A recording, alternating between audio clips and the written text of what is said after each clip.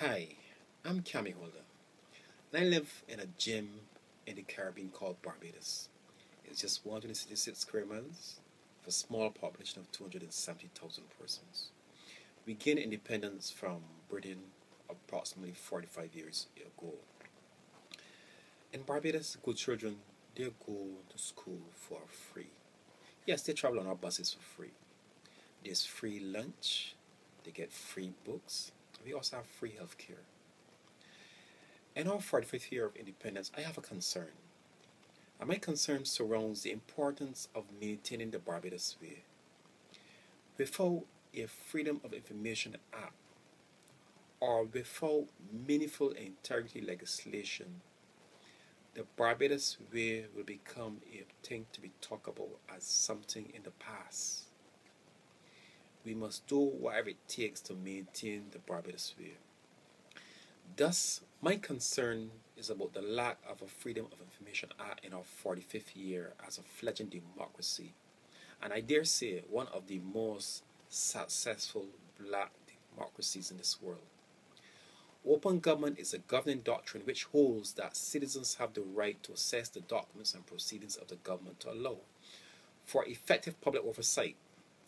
Transparency in government is often credited with generating government accountability, transparency, which often allows citizens of a democracy to control their government, reducing government corruption, bribery, and other malfeasance.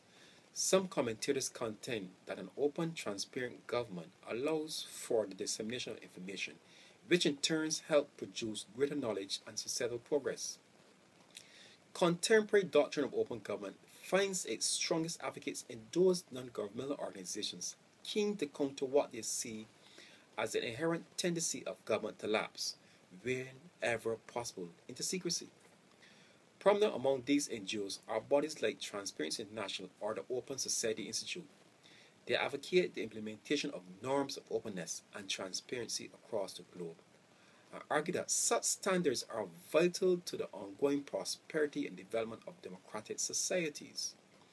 Advocates of open society often argue that civil society, rather than government legislation, offers the best route to do more for transparent administrations. They argue that an independent and inquiring press, printed or electronic, is often stronger guarantor of transparency. And I must dare say that even social media, like what I'm doing.